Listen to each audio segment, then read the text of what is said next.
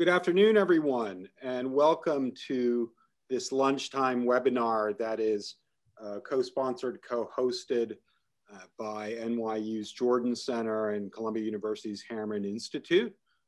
We are also operating with funding from the Carnegie Corporation of New York, and this is our Patent and Russia Public Policy speaker series where we aim to bring professionals, distinguished professionals from many areas, academics, policy practitioners, analysts, journalists, into dialogue with one another to analyze topical issues in Russian politics, political economy, and society. Today's topic is Russia in the private sector, especially in also the wake of COVID-19 and the challenges associated with opening and reopening. And today's moderation and the chair of the session is going to be conducted by my colleague, Josh Tucker. I'm Alex Cooley, by the way. I'm the current director of the Harriman Institute, and Josh is the current director of NYU's Jordan Center. So Josh, take it away. Thanks so much, Alex. Thanks all of you for joining us today, spending part of your lunch with us if you're on the East Coast, your breakfast if you're on the West Coast, or maybe dinner or dessert with us if you're in Russia or in Moscow and St. Petersburg anyway. So it's great to have all of you here today. We have a fantastic lineup of panelists, and without further ado, we're going to begin and get into it. I just want to let you know that if you have questions for any of the panelists, you can use we're using Zoom's webinar format, so you use the Q&A button. And we encourage you to ask questions throughout you can type your questions in throughout the presentations.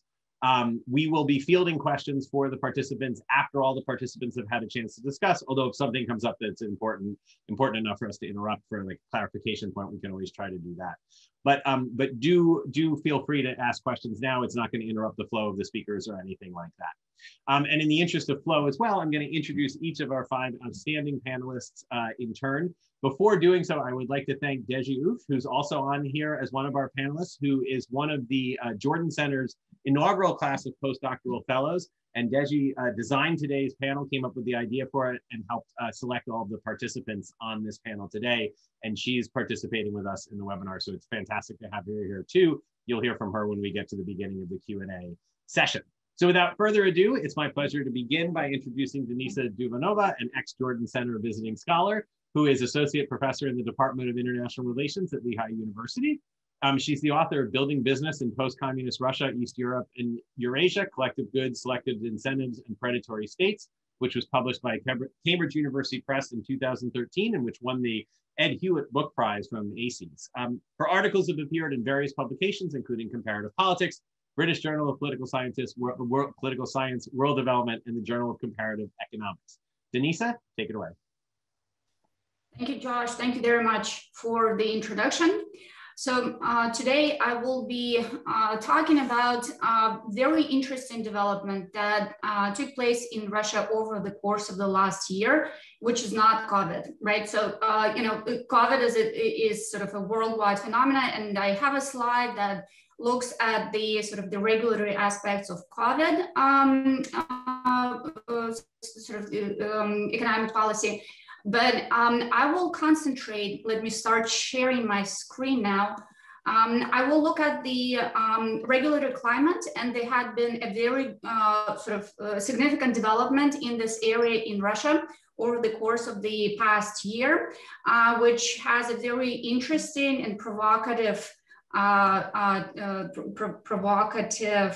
title. They christened it regulatory guillotine, right? So in the presidential address in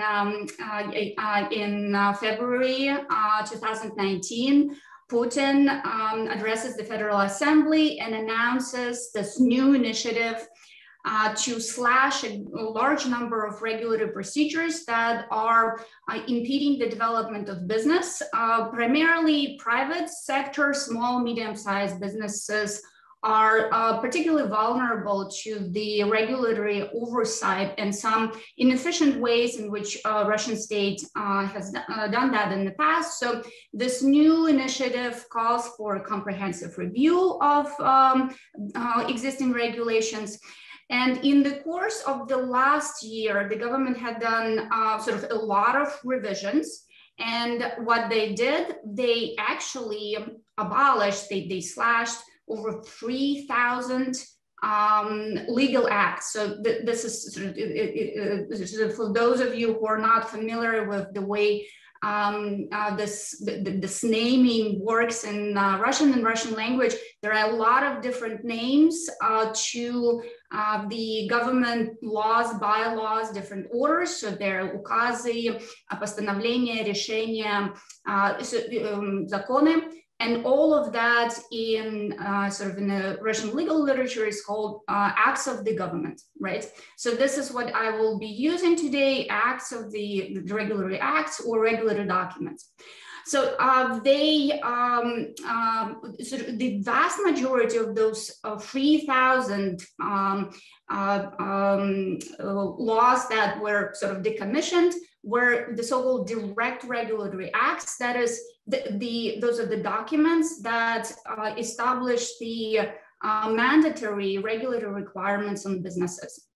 The review resulted in the retention of over 1,000 existing regulations like that, right? And as a result of phasing out some of the existing regulations, the government issued 447 new regulations. And this is all in the course of a year, right? So we have this major overhaul of the Russian regulatory state that had happened last year. In the analysis of the federal government, the overall sort of number of mandatory regulations was reduced by 1/3.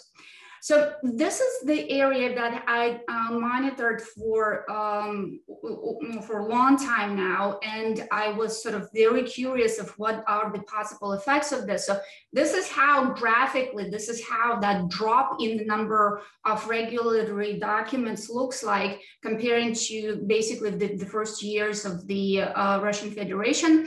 We see that at this point, if we count all the number of those federal regulatory documents, again, those are just federal level, no provincial level regulations is included in this graph.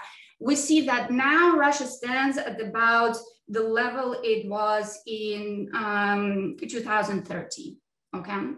So this entire graph is just sort of, illustrates the dramatic expansion of the formal aspect of regulatory state function that the country had seen since the regulatory reforms, since basically the Kudrin reforms had introduced the laws that created this avalanche, the avalanche of new bylaws that spelled out the actual mechanisms through which those regulatory, new regulatory approach was to be implemented by the Russian state.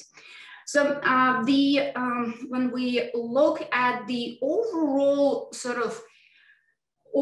productivity of various federal government institutions in Russia, and this graph basically shows the overall overtime changes in the number of the document production, those акты государственных органов, the output, yearly output of different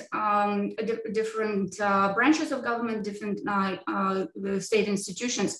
And we see the trend that they're becoming overall, except for the presidential decrees, we see the overall upward trend.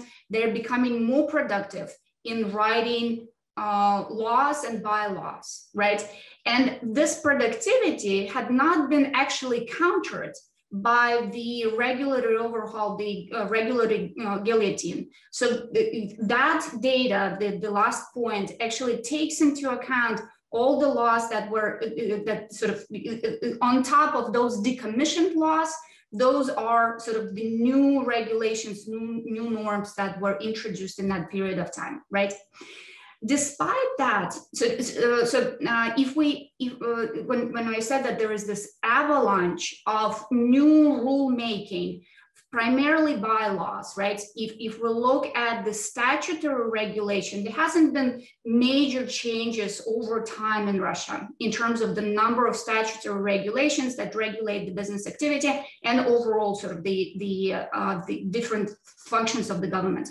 But there had been sort of a tremendous increase in the number of the government level and government ministries and executive agency sort of norm-making production of that regulatory framework, the formal regulatory sort of corpus that regulates the interaction between the state and the society and the economy. I want to skip to, because I have 2 minutes left. Just wanted to make a point here that the number of regulatory procedures does not necessarily translate into, it's not equivalent to the overall regulatory burden. If we'll look at the sort of, at how extensive, sort of, if this graph breaks it down into the total word count, how lengthy those regulations are, we see that that recent expansion, you know, that hump is not very unique. You know, in the 90s, we saw a lot of very lengthy and very elaborate statutes. All right, so the effects of this reform, I want to sort of mention some of the positive effects of this reform that I see, and a couple of negatives.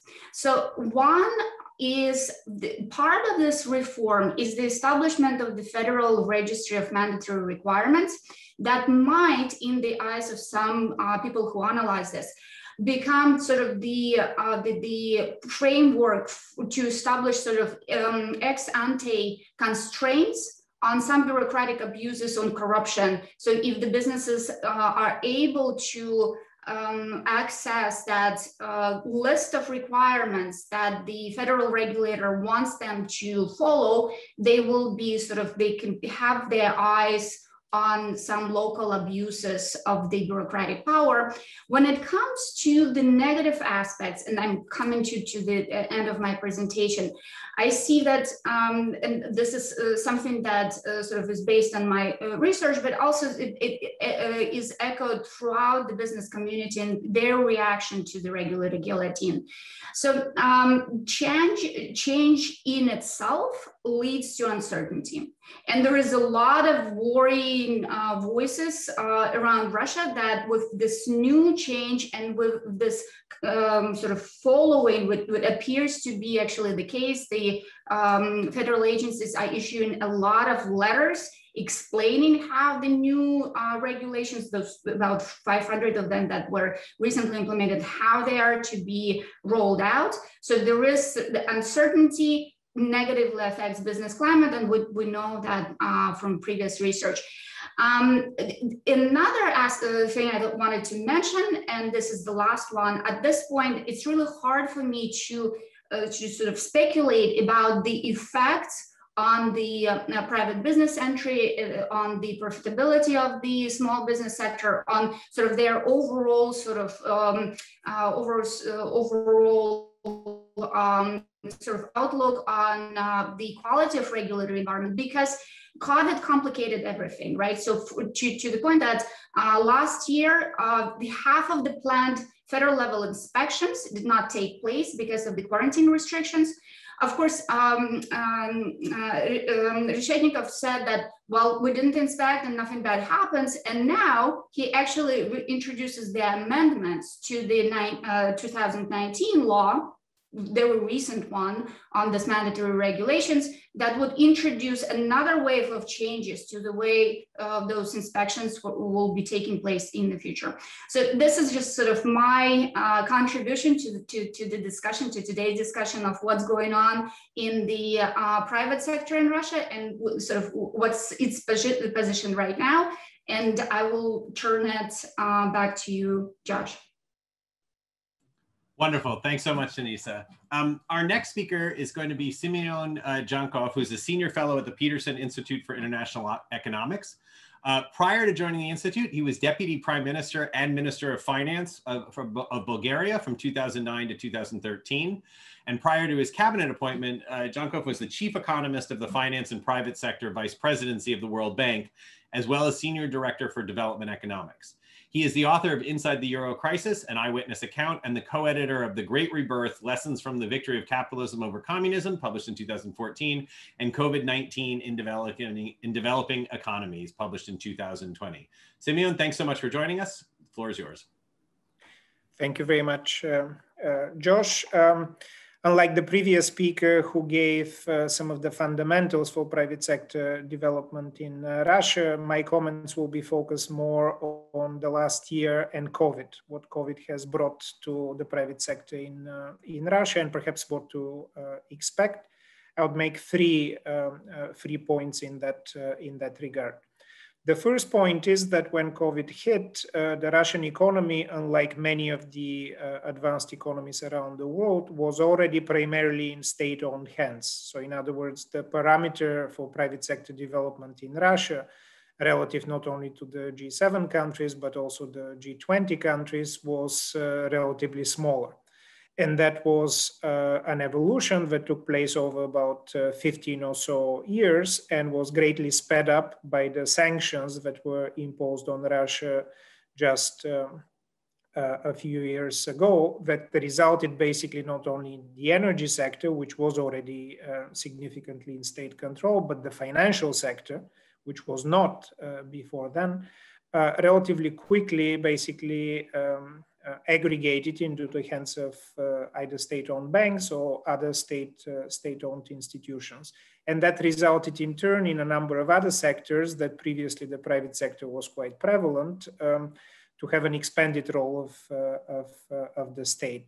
So once COVID came, more than half of the Russian economy, some of the estimates are more than 60%, was already in state hands. The reason I'm mentioning this is that over the last year, we have seen significant, in other countries in the world, advanced economies as well as emerging economies, we have seen this pattern of larger and larger state intervention, either purely through the financial sector or through different other instruments. So in some sense, Russia could say, see, we told you that the state is good at running some aspects of the economy, and we were there first, so to speak. I'm not necessarily saying that that was a positive trend in the last 15 years. I'm just pointing out that as of today, if you look around the global economy, there's a march, if you like, towards more state activity in the economy, be it directly through taking over failing enterprises or particular sectors of the economy, be it through very large fiscal packages of the type that the United States, the UK, and other countries have. The second point I want to make is that COVID hit globally, certainly, but also in Russia, COVID hit disproportionately different parts of the economy and in particular the private sector.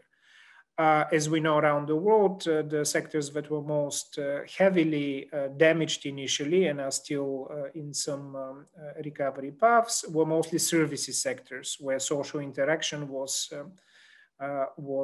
more prevalent, so tourism, logistics, a number of the hospitality sectors, entertainment, and so on. The reason I'm mentioning this is that these sectors, or more generally the service share of the economy in Russia, was smaller than before COVID, than again comparative other economies.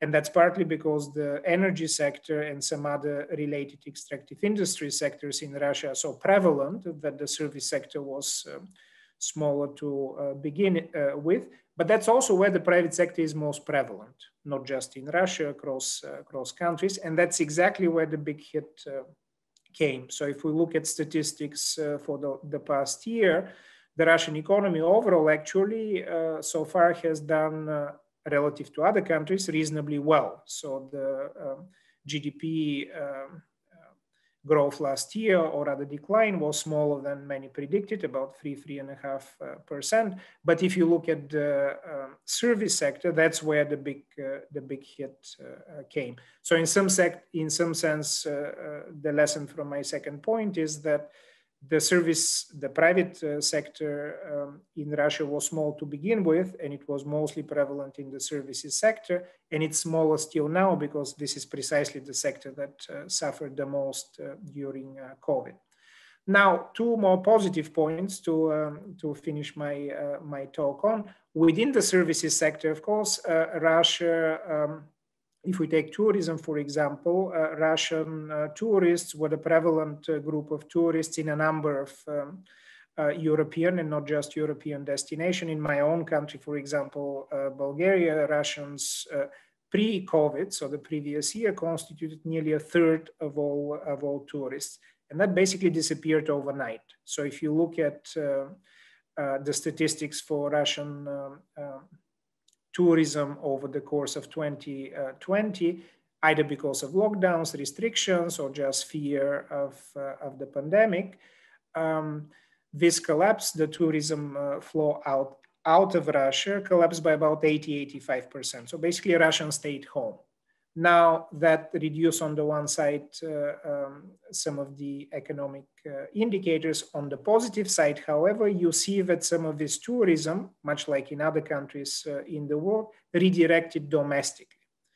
And you see in a number of areas, traditional areas of tourism within Russia, suddenly the numbers jumped very significantly, 3, 4, sometimes tenfold increase in domestic tourists. The reason I think this is positive development is that we see from other shocks, if you like, historical shocks, that this tends to stay. Once you have this technology and this memory, if you like, of visiting domestically, this tends to stay. And I think this is already starting to provide in 2021 a boost, a welcome boost, not just to the domestic tourism sector, but a number of other sectors, transport, crafts, and so on. And I suspect this year is going to be a record year for domestic tourism in Russia.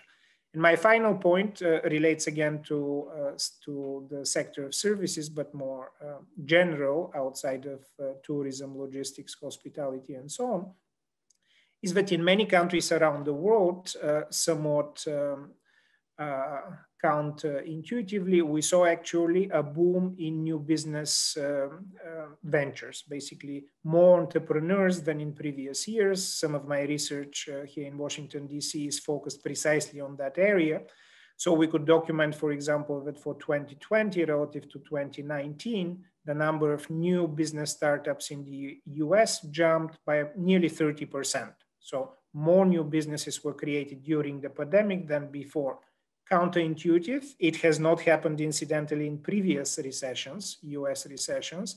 Why? The answer was going online. Massively, both retail, but also many other sectors were going online in the US, which was sort of behind this trend relative to its comparators. Russia is not necessarily behind the trend relative to other emerging economies. It has fairly good penetration, but we have seen literally in the last 3 to 6 months the monthly data on new business startups and their sectoral breakdown, that something similar is starting to happen in Russia in sectors that previously perhaps were maybe not low tech, but lower tech than in some other countries like China. And this is not just retail again, this is services, this is some areas of the economy that you can do hybrid, both online and brick and mortar, if you like. And I think this is a very welcoming development, and Josh, I'll finish with this, because this is exactly where the private sector is, and this is where a lot of the vitality, the high growth productivity that we've seen in many countries around the world during and after previous crises, we see this in the last few months happening in Russia. Maybe it's because of also what Denisa just mentioned in her presentation, that regulations have been slashed and inspections, and this allows businesses to to work less encumbered by the state apparatchiks. But something positive is starting to happen out of the crisis, and we hope this is a more long-term phenomenon. Thank you, Josh. Fantastic. Thank you so much. I mean, that was super interesting. Our next panelist is Ivan Nechapurenko. Apologies if I botched your last name. I should have asked you that beforehand. That's anyway, about right. Not right? Okay, all right, close enough. Good. All right. Just about right. All right, Ivan has been a reporter with the Moscow Bureau of the New York Times since 2015, covering politics, economics, sports, and culture in Russia and the former Soviet republics. Before working at the Times, he was a correspondent for the Moscow Times, where he covered Moscow's Crimea annexation and the Winter Olympics in Sochi. He's also written for a number of Russian publications, including Slon and GQ. Born and raised in St. Petersburg, Russia, he spent 5 years in Canada, earning a bachelor's degree in international relations and French from the University of Calgary, and then moving to London for a master's degree in international relations from the London School of Economics and Political Science. Ivan? Thank you, Josh. Thank you, everybody, for having me today. As Josh mentioned, I worked for a global newspaper, the New York Times, and the problem we had a year ago in the Moscow Bureau was that basically the coronavirus story was the same everywhere, and we had to find something that would differentiate Russia from the rest of the world. So we looked at what Russia was doing with regard to the lockdown. The lockdown started in Russia in March 2020, and we saw that one of the big differences with the other countries was that the Russian state was not offering much of any help to businesses that had to shut down. So many businesses, the private sector, which we're discussing today, were screaming and wailing. So what I did is I decided to go to St. Petersburg, where private sector has been very visible, much more actually visible than in Moscow, because in Moscow, you have the headquarters of many corporate banks and big banks, big oil corporations, and so the city's economy is much more dependent on this. While in St. Petersburg, the tourist city, you have restaurants, hotels, flower shops, and everything. So, and when I went there, it was really a very painful scene because the city was empty and many businesses were really, really very much affected by the lockdown.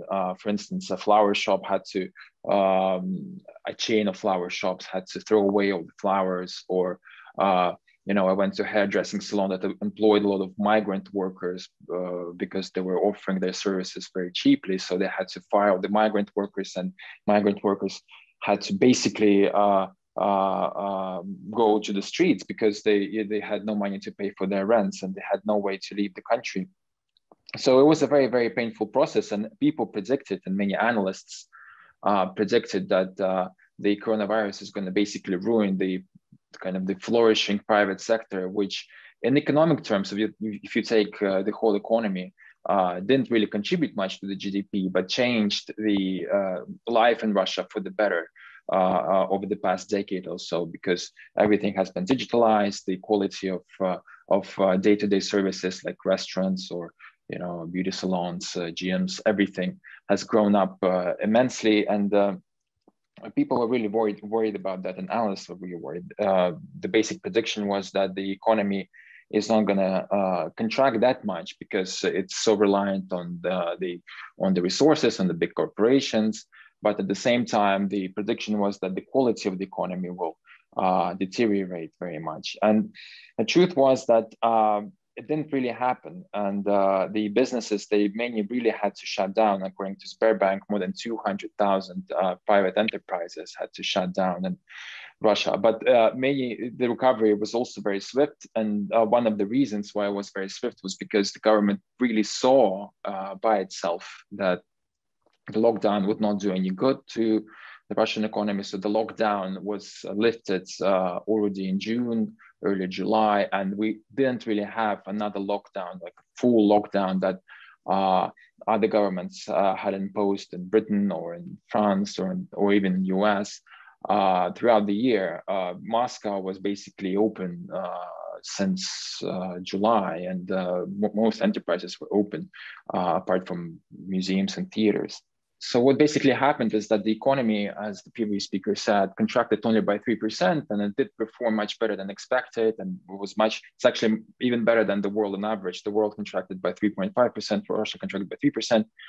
But the main reason was, again, this overall weakness of the Russian economy, the weakness in the sense that it's so reliant on state enterprises or state-owned enterprises. By some account, up to 70% of the economy is owned by the state or through state-owned companies like Gazprom or Rosneft or Sberbank.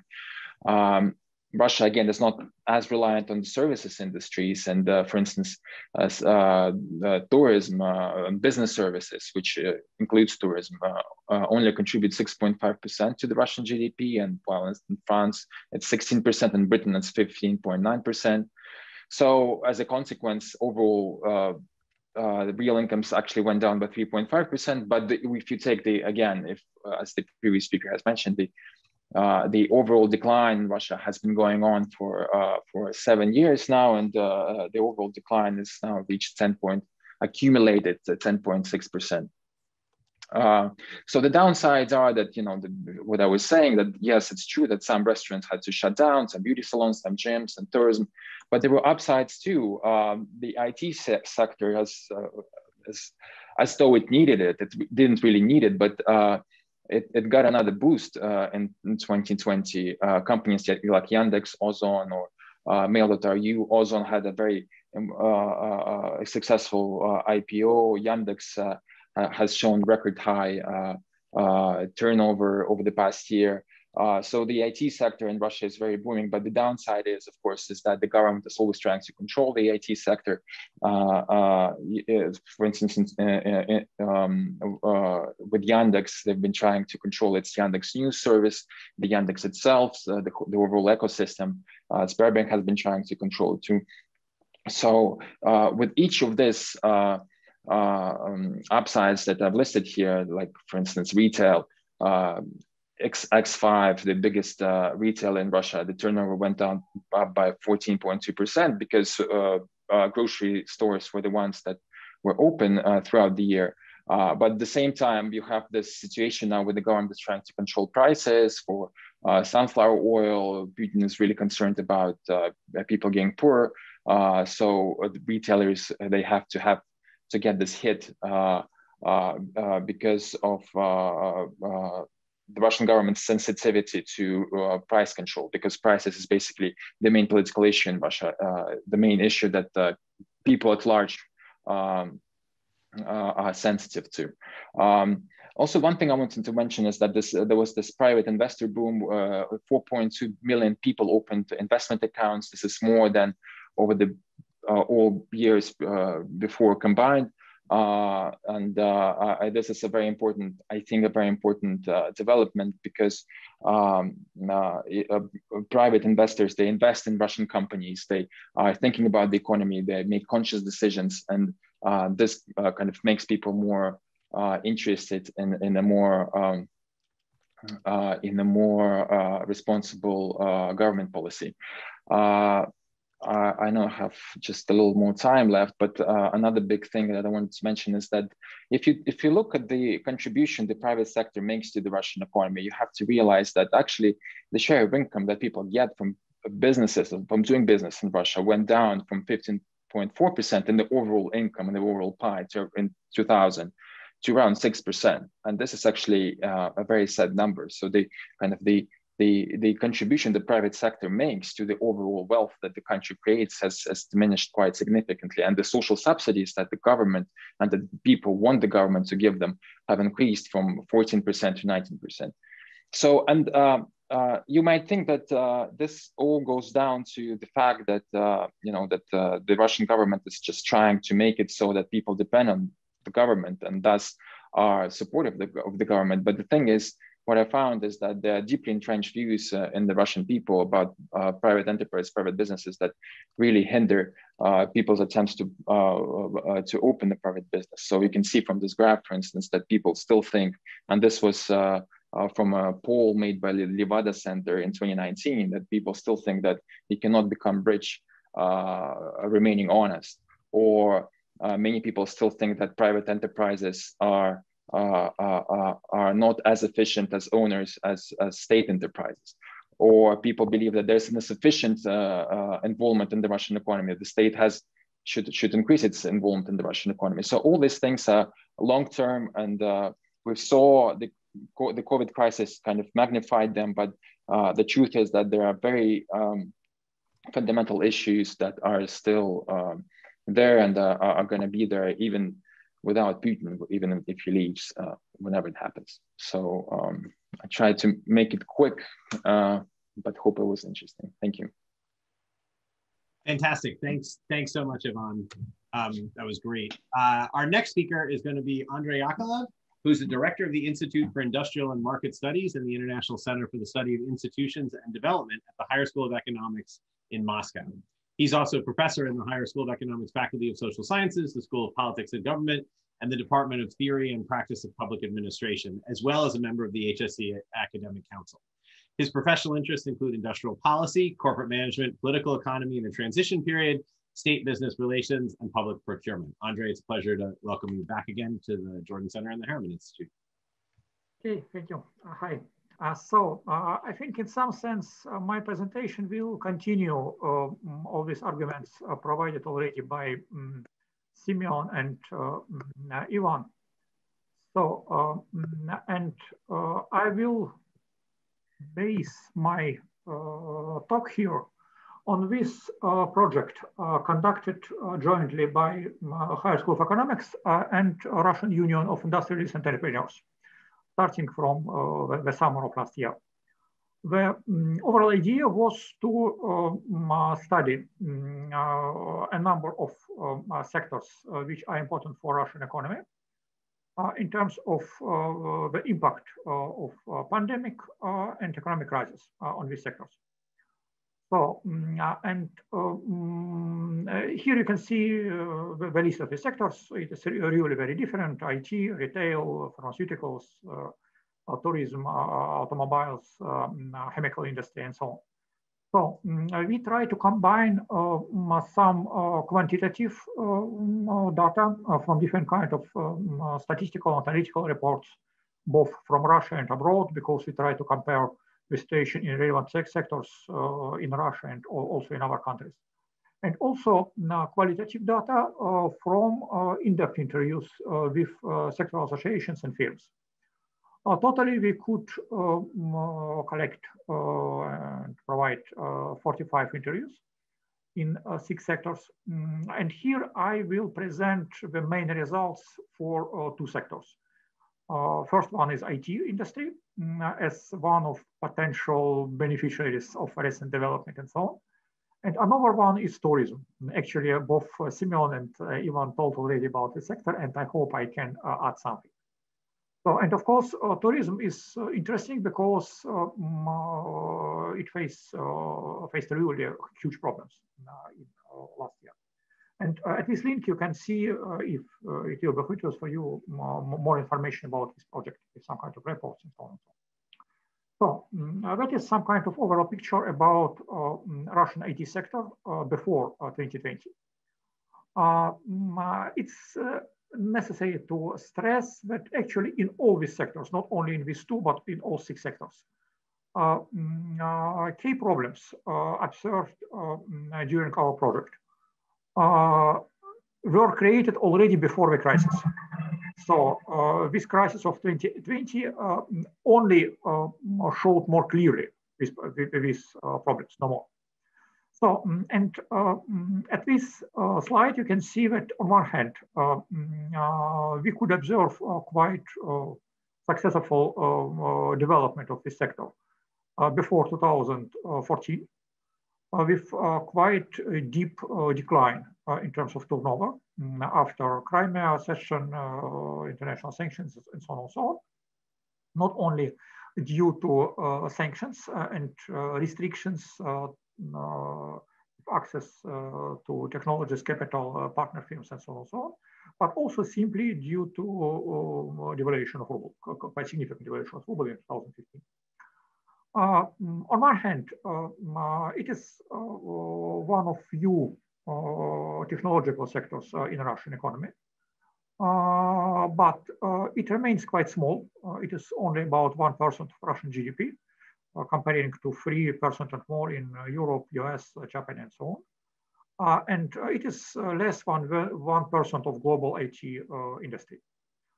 Concerning some kind of key factors defining the development of this sector. First of all, it is small size of national market. And really we need to be integrated in a global market. Yeah. And from this point of view, international sanctions really were quite significant for development of the sector. Second point is about shortage of qualified workers. On one hand, Russian universities trained a lot of IT specialists according to formal criteria. But according to all of our interviews, the quality of training at Russian universities is very different. And unfortunately, graduates in the most cases are not satisfied the requirements of top firms, at least. And they need to provide some kind of additional training and so on and so on. There are some problems with weak links between universities and IT business and so on and so on. Also, there is a permanent brain drain, especially after 2014. And till the summer of 2020, it was not only about some kind of move to Europe and to US, but even about some kind of move of IT specialists to Belarus. Simply because conditions for doing business in this sector in Belarus till the summer of 2020 were better comparing to Russia. Some kind of specificity of investment climate in IT sector or for IT sector in Russia is that on one hand, government play important role for this sector. And the share of government orders for this industry is much higher, not only comparing to Europe and US, but also to comparing to China, for instance. Yeah, but the oversight of this governmental demand is excessive control of law enforcement agencies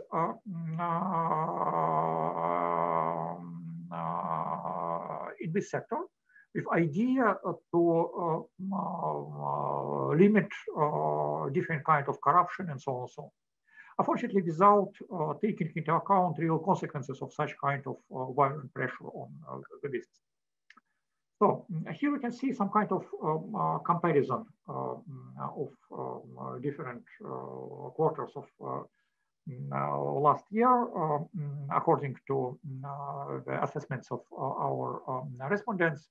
And here we can see a clear difference between March, April, with very high uncertainty and very negative expectations of firms, sectoral analysts, and so on and so on. And later development, starting from the summer, with much softer consequences and much better expectations and so on and so on. Nevertheless, totally it was some kind of decline in this sector, because of course it is not only about online conferences and so on, but it is also about large projects ordered by governmental agencies, by large companies, and many of these projects were frozen in last year. And it was typical not only for Russia, but also for many other countries. At the same time, interesting point is that this excessive presence of government in this sector in 2020 played in some sense positive role because after very short delay, really about 2 or 3 weeks in March and April, government decided to pay all these governmental contracts. And it was quite important for some kind of stabilization of economic situation in this sector. But at the same time, our respondents expected decline of governmental demand in this sector in this year, in 2021, with some kind of delayed crisis. Of course, there is a number of new drivers for this sector, and you can see them at this slide. But again, if we will talk about some kind of comparison between Russian IT industry and global IT industry, at global market, the impact of this shock of 2020 was much harder. And at the same time, some kind of restructuring was more active because people recognize it, this event, as a real crisis. And at the same time, they recognize it also new opportunities, and they try to capture these opportunities. And in Russian case, all this development and all this impact, in some sense, was much softer, without real shock for this industry. So it is about some kind of overall assessment of COVID-19 pandemic.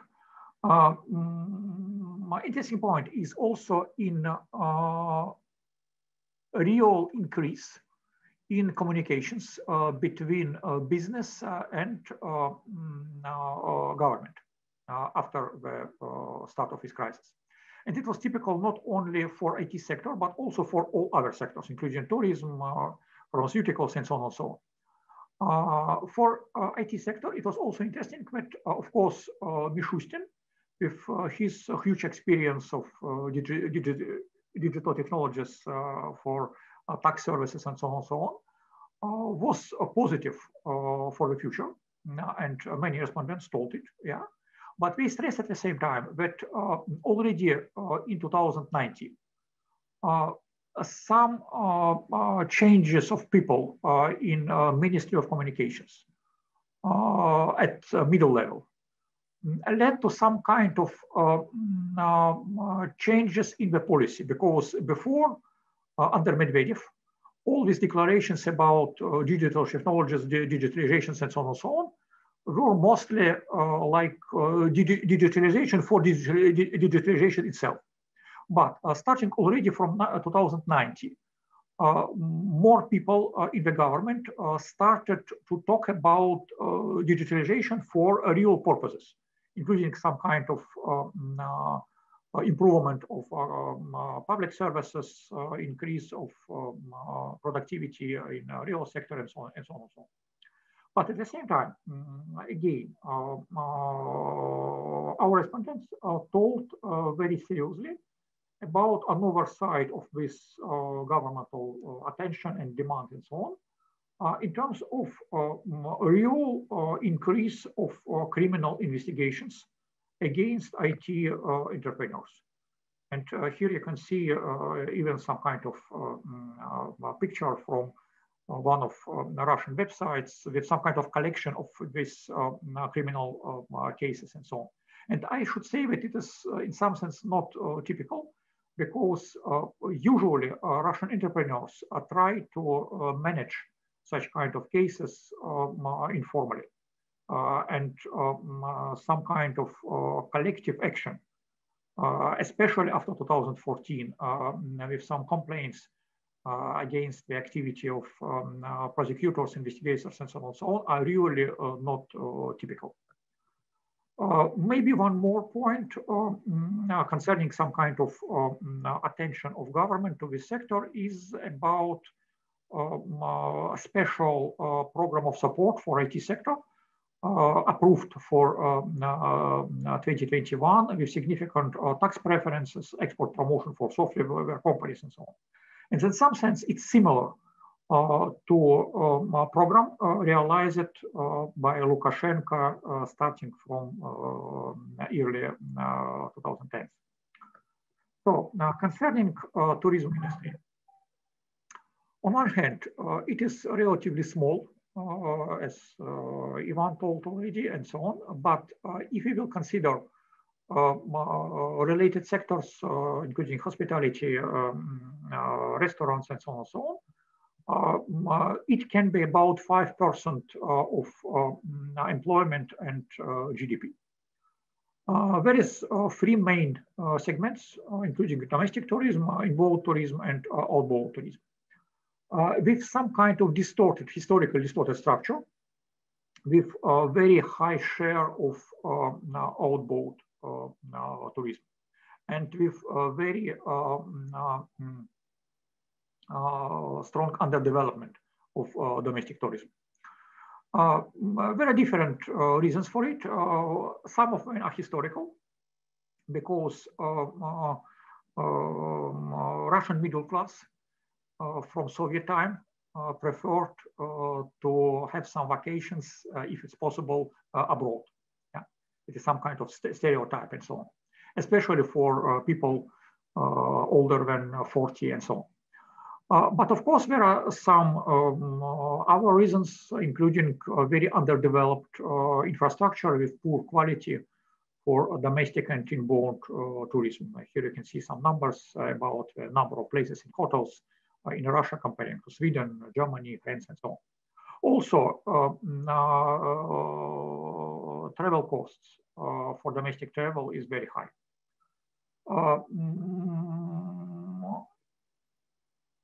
Russian government, starting from 2000s, tried to initiate some programs of development of tourism, but mostly with declarations, without real incentives, especially at regional level, at the level of regional governments, to provide proper conditions for local and regional business and so on. Concerning the impact of pandemic, it was really very dramatic, with full stop actually for inbound tourism, with very significant losses for outbound tourism. It could survive only due to a cancel of with restrictions for international travel, especially to Turkey, starting from July and August of 2020.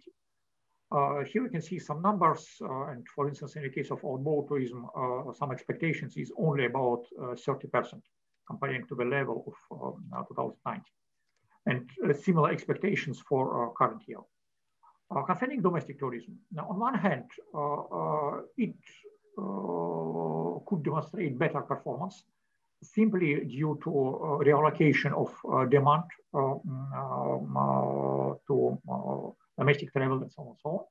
But at the same time, yeah. Andrzej, we're getting significantly over time now. So if you could make a point on the tourism. Yeah. Maybe I will stop here. Yeah, okay. Maybe 2 points. Again, here our respondents told again about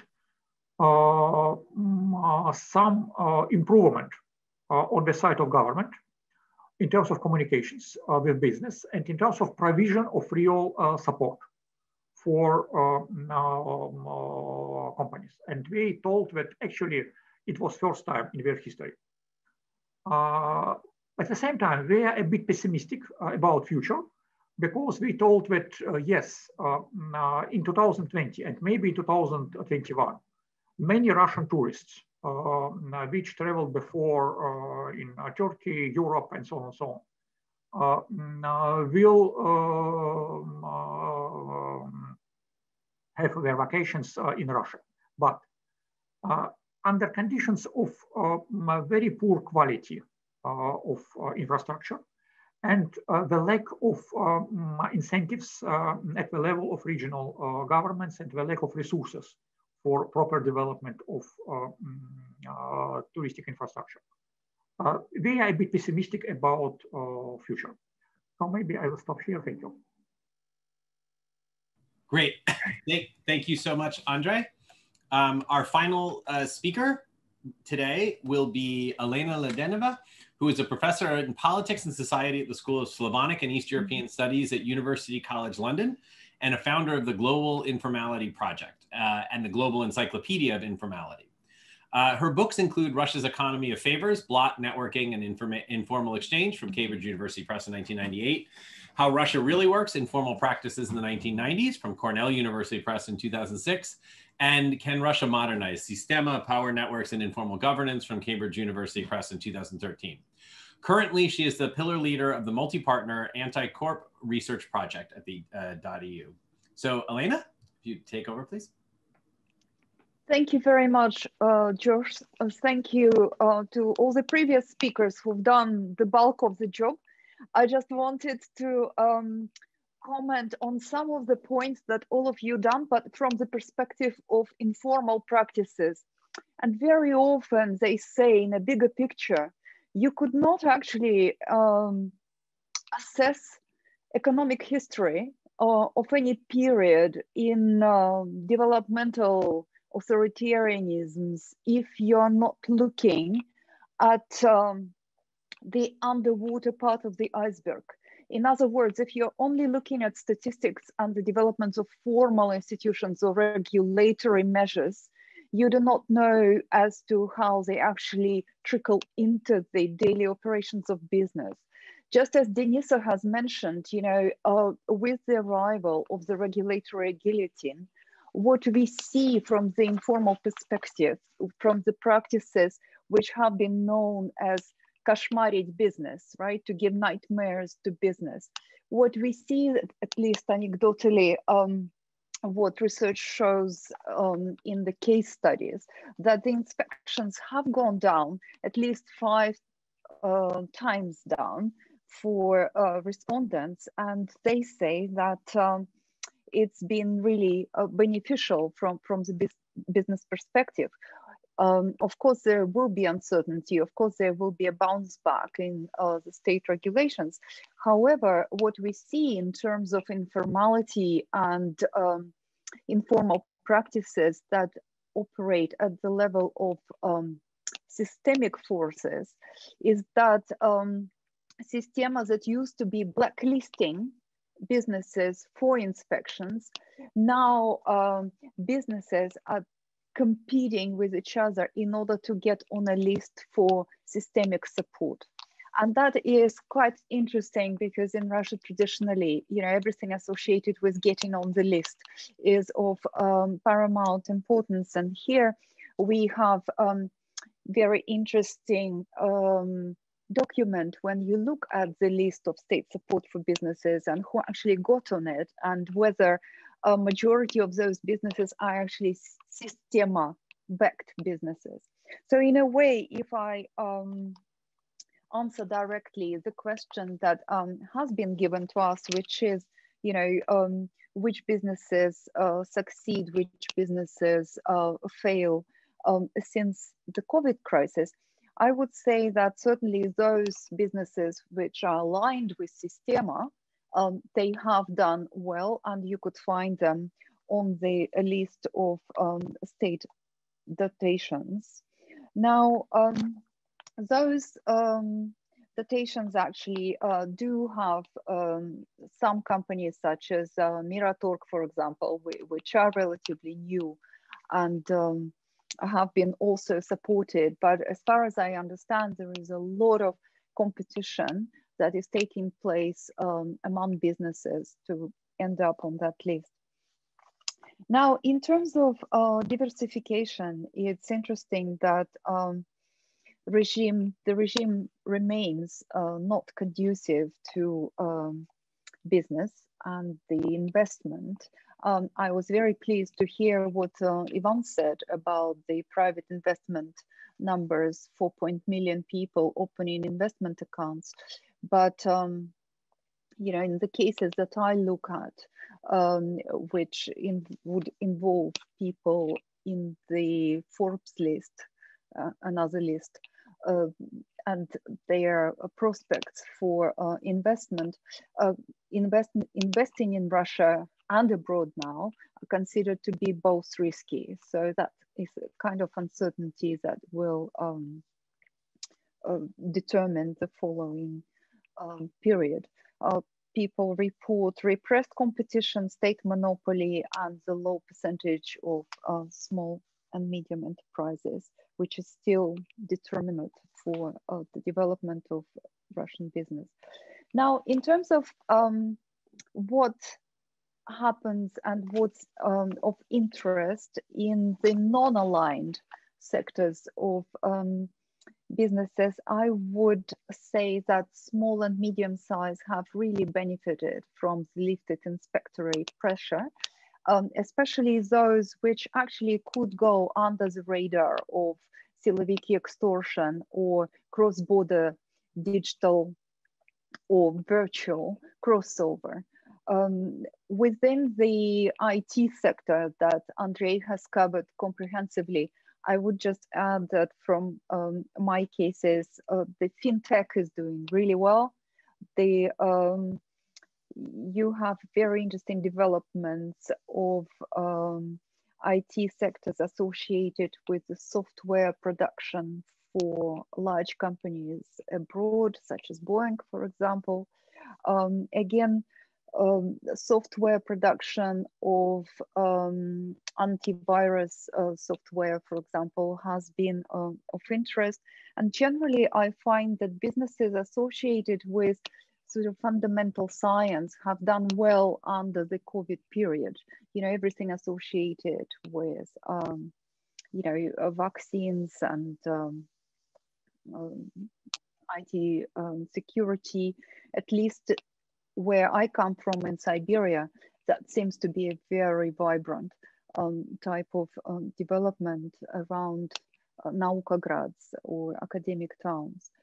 So there has been a lot of things said about agriculture. I mean, this is something, again, you know, I would emphasize as a fairly new development, Russia being the leader in grain export globally. And also there are prospects for the meat market, certainly oriented east to China, I suppose. And that is something that gives some kind of positive spin on the development in Russia. As for the corruption, and here I've got a few minutes left, I would say that we've conducted quite a lot of studies in the past in how CEOs and business leaders dealing with the context of systemic corruption. And I could recommend a special issue on innovation in corruption studies of the Slavonic and East European Studies Reviews, 95 issue 1. But here I would say that COVID has brought very interesting developments as well. Crisis read as an opportunity is considered to be as a way to manage corruption in the sense of managing human capital, getting rid of people you always wanted to get rid of, finding new opportunities associated with the crisis. And this is actually looking quite promising to me. I'm going to stop here and maybe add a bit more in a question time. Wonderful. Thank you so much, Elena. That was fantastic. I'm going to pass over, as I mentioned at the beginning, for our first questions to Deji, who helped us organize this panel and brought up the idea for it, and who is, as I mentioned earlier, part of our inaugural cohort of postdoctoral fellows at the Jordan Center for Advanced Study Russia. And Deji is going to take the first 2 questions. So Deji. Okay, thank you, Josh. And thanks to the presenters. It's an honor to listen to your insights today, as your work has informed and guided mine over the years. I have 2 questions. My first question is whether you think the COVID crisis will in any way affect the Russian government's fiscal incentive to support the private sector. In particular, I'm thinking about the fact that in 2020, the federal revenues from the oil and gas sectors have declined due to low prices and decrease in demand. So my question is if you think it would provide any incentive for the government to increase support for private entities in non-oil sectors in order to increase the government's revenues from these sectors and potentially diversify away from oil and gas. The second question is, how do you think the upcoming parliamentary election may affect the state-private sector relationship, if at all? Thank you.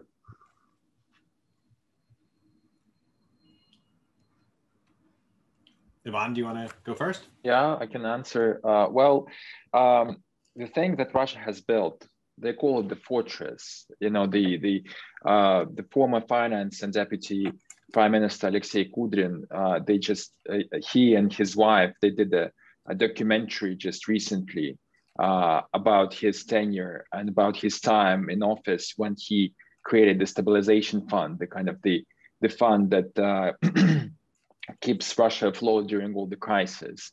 And they call it the fortress. So what they have is they see it as a fortress. So for them, the main incentive is not to support, as I see it at least, this is, others can debate, but I see it as that their main incentive is to make sure Russia is independent in any situation, and Russia has enough money in reserves to carry on if the West imposes more sanctions or if oil prices slump. So I think this is the main incentive, and private businesses are really, despite of all they say, and they've been saying things about private businesses for the last 2 decades, but in truth, this is not on the top of their agenda. This is what I think. And the second question was? About the upcoming elections, if you think that would be a state business. Well, I think, again, the thing about the upcoming elections is that the government it is much harder for the government to win every next election that they face. And what they basically do is now they're trying to tackle the smart voting campaign that has been initiated by Alexei Navalny, the campaign where he selects an alternative candidate to the pro-government party that has more chances to win. So I think that this is the main concern they're having now. And in terms of private businesses, I don't think this is really a factor here. Denisa? Yeah, so I will author sort of my thoughts on this. So I think that the COVID had not changed fundamentally the sort of the priorities of the government. So a lot of restrictions imposed in the COVID were actually costly for the businesses, right? So in that sense, all the speakers today mentioning that large state sector, like state control sector, is actually cushioning the COVID effect pretty well, right? So they're absorbing, those state-owned enterprises are absorbing all the costs associated with the public health emergency.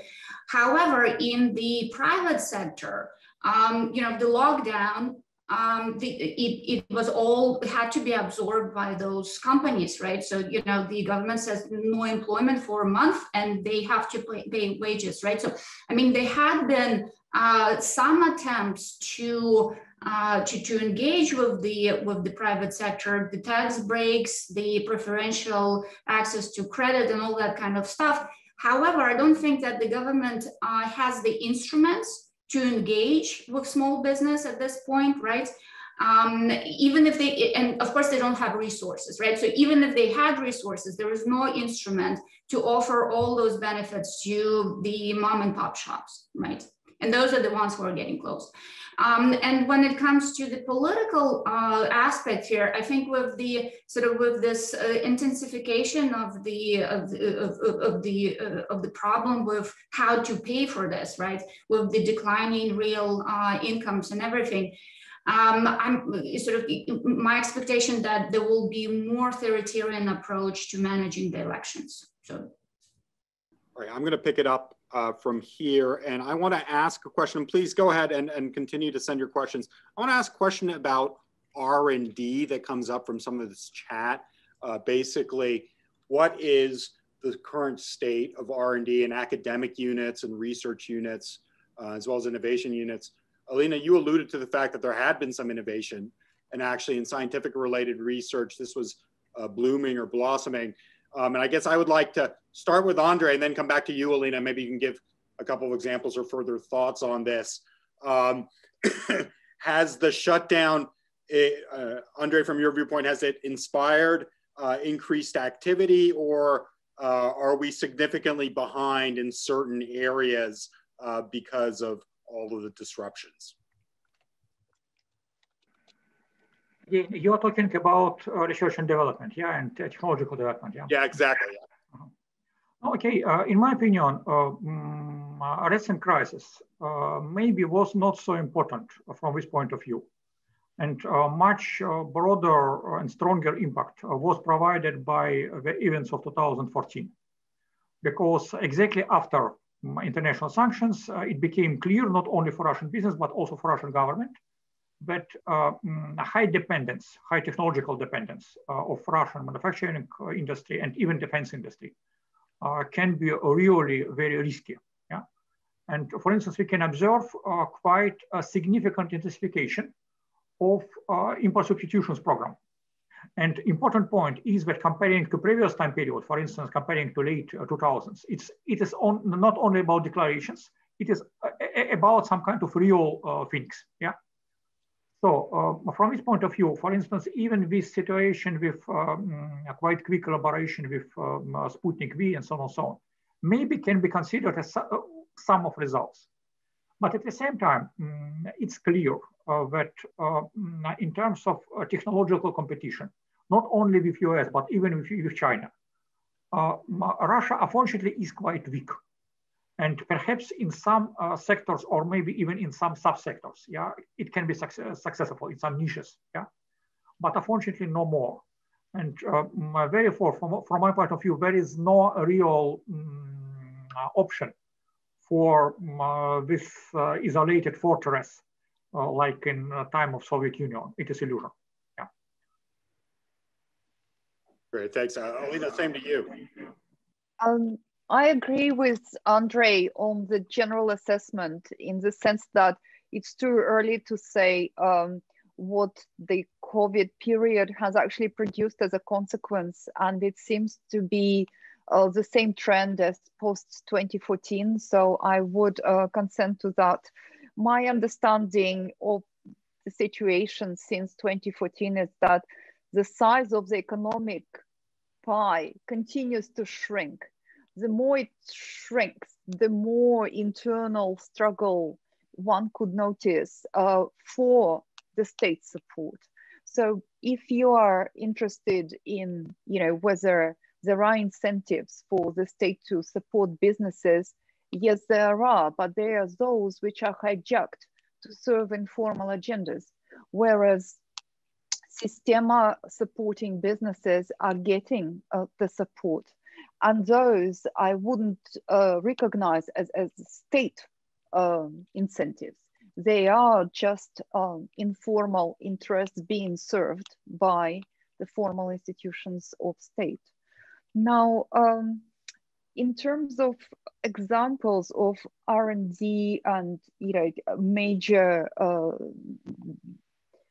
funding that has gone to support innovation, I would cite the latest grant that, for example, Vector has received. This is a Siberian outlet that produces a vaccine which is an alternative to Sputnik and actually alternative to all other existing vaccines, because it's based, as far as I understand, on a radically different technology in comparison to what we have in the world. So that is interesting. And I hear that the state has supported taking it to the production level. There was a pilot series produced, but now it's going to a wider production, which I suppose is just one example that has been generated directly by the COVID crisis, which was the question. Thank you. Great, thank you. Would like to bring in Simeon now to respond broadly to Chris Osborne's questions. He's got a question about, can Russia's private sector reverse recent trends and grow again within the current political system, or is the system by its nature dependent on controlling business activity as much as possible? And of course, one of the many hats and contributions Simeon has made, I don't think we mentioned in his introduction, is founding the Ease of Doing Business Index at the World Bank, the very influential measurement of types and degrees of government interference in economies. So Simeon, I wonder if you had some thoughts about that, about Russia in particular, or the pandemic and government interference sort of more broadly on economic activity. I think that there is, of course, a chance for the private sector to step in. This is why I mentioned that relative to most advanced economies, where the share of services is nearly 75% of the economy, in Russia it's less than half. So this nearly quarter of missing, if you like, services typically is taken by private sector businesses because they are the ones who are more nimble, they can operate at smaller scale. The government is generally not good at operating service, the majority of service sectors. And maybe COVID provides exactly this push because the technology, Russia does have both the online payment technologies as well as other technologies. Yandex was mentioned, other leading Russian companies. So they certainly have the know-how to enter this services space that at the moment has been essentially underdeveloped, especially if you compare to a country like China. This was my observation, that the US is also actually behind in the service sector in terms of online penetration and so on. And we have seen very rapid catch up in the last about 9 months of US catching up to China, or at least having the type of dynamics that China had in this space a few years ago. So I think Russia does have the ability, the know-how, both in the financial and in the general technology sector.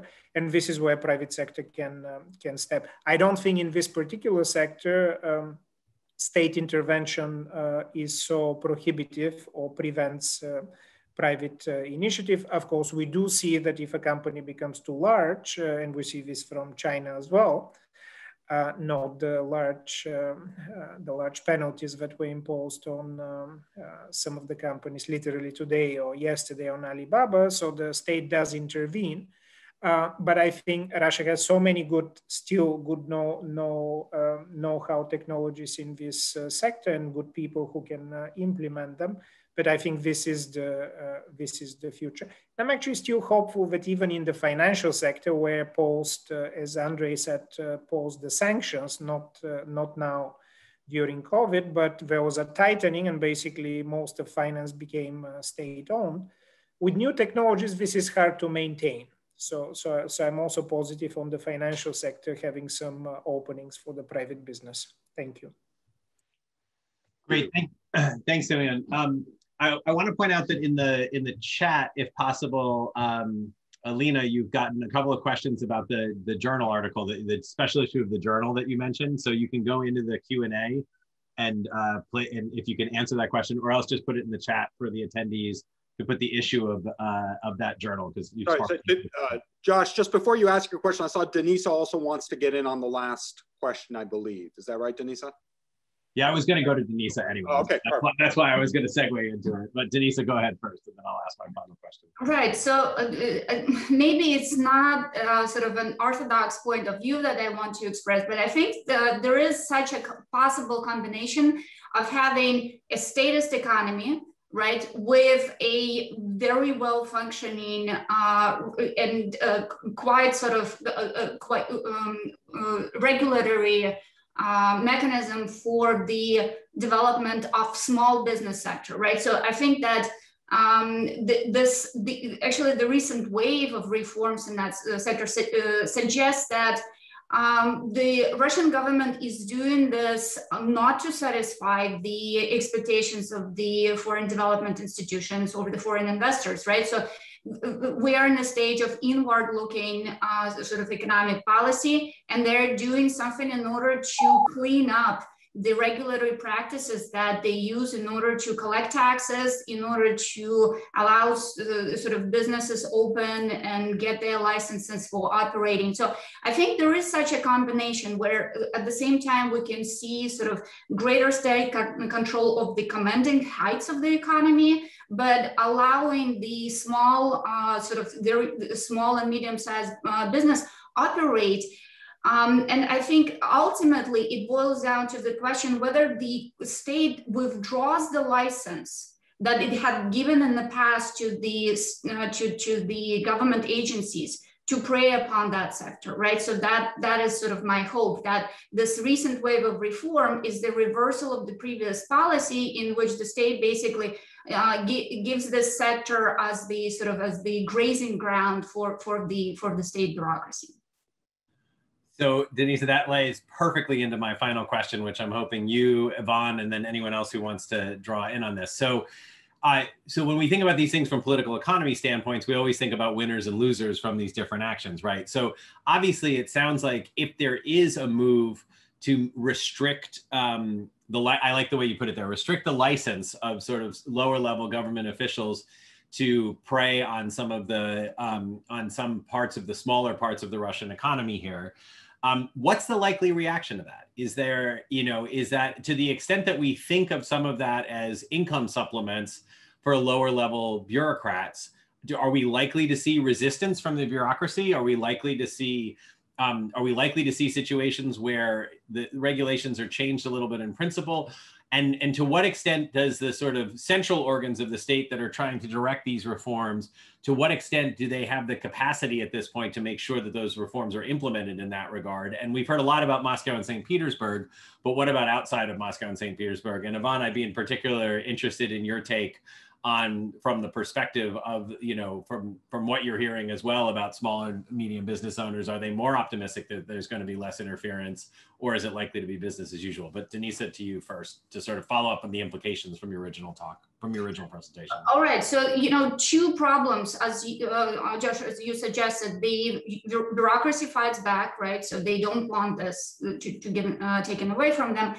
Another one is whether there's anything that they can do, that the state can do at this point, that will turn the things around for the small business sector, right? So whether it will be enough, right? So on bureaucracy fighting back, I think sort of the changes in the sort of the availability of oil rents that the state policy makers, they are now in a different environment, right? So that might in itself, again, this is a political survival strategy, right? This in itself might prioritize the provision of collective goods, right? So it might no longer the previous strategy of sort of the overall growth of incomes make it safe to sort of to reward your bureaucracy with this license to prey, right? Because otherwise the pie is expanding and people will support the regime anyways, right? But now maybe the situation is different, right? Maybe now it is more important to create sort of the sense that the higher authorities, that the federal authority is on the people's side, not on the bureaucrat side. Sort of the other part of the question, whether it is sort of that kind of incremental, or that kind of approach of can do anything at this point, because we know that for decades we haven't seen the promise of expansion in the private sector realize, whether it will be different this time around. This is a different question. We have seen a lot of evidence that the raw sectors in the Russian economy that that potentially can grow, and we know that the raw sort of examples of new technology, adaptation technology. I mean, the Russian artificial intellect is much better than Alexa, right? So like you have those pockets of great successes in the private businesses. And, I just want to be optimistic and hopeful that changes in the sort of cost benefit analysis on the part of the elites will put more preference on the provision of the public goods and away from sort of using the state apparatus as a sort of clientelistic way to support their cronies. Thanks, Denisa. Yvonne? Yeah, well, the thing about today's Russia is that it is a fundamentally uncompetitive, it has a fundamentally uncompetitive political system. And this uncompetitiveness, it translates into other spheres as well. So when the government is trying to slash regulations, for instance, of course, the government doesn't want people to steal, doesn't want low-level government officials to steal, or bureaucrats to steal, police officers to steal. So they're trying to fight that with various means, with slashing regulations or with digitalizing various things. For instance, in Moscow or in other cities, you have more cameras than in many other places in Europe, maybe even in London, because the government wants to automate the process But at the same time, when the system is fundamentally uncompetitive, when you don't have political parties, when you don't have a vibrant political system, still corruption and the informal practices that Dr. Lidinova has been exploring for so well for so long, they ooze in, they penetrate the system anyway. And but if you talk about the Russian regions, you asked about the regions and whether it's just Moscow and St. Petersburg. No, it isn't just Moscow and St. Petersburg. And in other cities, you can see many examples of very vibrant businesses, especially, for instance, Ekaterinburg, which turned into this hub for instance, for Russian fashion. We have Russian fashion companies, smaller and bigger ones, and this is a big change. And the big change is also in people's attitudes, because it used to be that people won't buy anything Russian. Now people buy Russian stuff, and this is something that is changing too, and will be changing with the new generation coming. Hopefully we'll see more tolerance to Russian businesses. But the usual thing that people say about Russia is that, Russia can be excellent in doing one thing, like sending a man into space, which happened 60 years ago on this day. But when you come to scaling it up, you have problems. So unfortunately, we haven't tackled this problem in our country yet. Yes, Elena. I just wanted to continue on that thought from Ivan and suggest another kind of anecdotal suggestion that everything happens dramatically in Russia every 5-10 years, but fundamentally over 200 years, nothing changes a lot. So that's a citation from Saltykov-Shchedrin. But actually, it has something to do with those systemic forces that actually block and limit the market forces in Russia. So in a way, with what we said already as lack of competitiveness, low share of small and medium-sized businesses, low investment, they are all indicators of the systemic problem of governance. And I was asked what are the forces behind the state regulatory guillotine, or who could have been facilitating these changes that might be conducive to businesses. I just wanted to say that in a recent report on Russian economic growth that was produced by Kudrin, they looked into the dynamics of Russian economic growth between 2008 and 2018. Andrei might correct me with more precise figures, but what they said that the global rate within that 10 years period has been 31% growth. China has been 111% growth, and Russia was 8% growth, which just emphasizes what Ivan just said. We do not really have that economy of scale, though we could be brilliant in certain dimensions of it. But interestingly, Kudrin has also run a working group on the diminishing regulatory pressure and the pressure of inspections on businesses. So maybe what we're seeing now have been precipitated by the workings of that working group. Thanks, Elena. We're almost at time. Andrei, did you have any last words you wanted to add on this? So maybe no already. Thank you. Okay. Well, then please join me in thanking all of our panelists. Simeon had to drop out a minute early, but thanking all of our panelists for a super interesting presentation. I learned a ton today and really, really enjoyed all the presentations. Thanks all of you for spending some of your time with the Jordan Center and the Harriman Institute here for our New York City Russia Public Policy Series. We also want to thank the Carnegie Corporation of New York, which funds these series, as always, for their support.